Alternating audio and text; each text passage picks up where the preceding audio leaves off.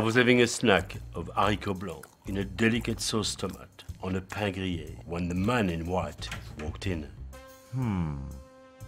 He explained he was a chef, but he had a big problem, he told me. All his customers were going to a rival restaurant. My client suspected sabotage.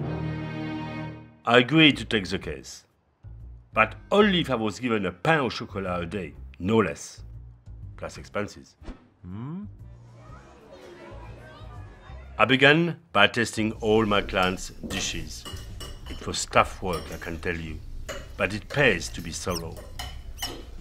After eating the entire menu, magnifique, I could see there was no sabotage in the kitchen.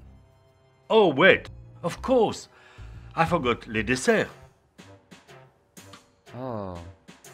I could see there was no foul play at the Happy Poisson. Time to check out the competition.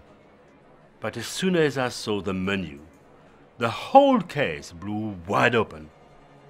There's a menu and the MSC logo on it.